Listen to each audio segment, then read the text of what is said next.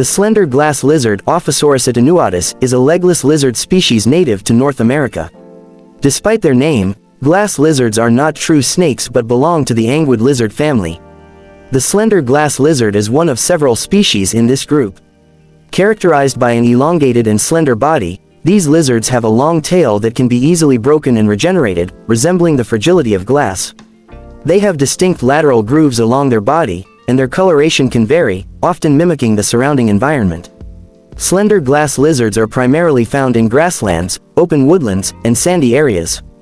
They are diurnal and feed on insects, spiders, and other invertebrates. When threatened, these lizards might engage in defensive behaviors, such as thrashing their tails to confuse predators. Conservation efforts for slender glass lizards generally revolve around protecting their natural habitats and ensuring that human activities, such as urban development, do not adversely impact their populations.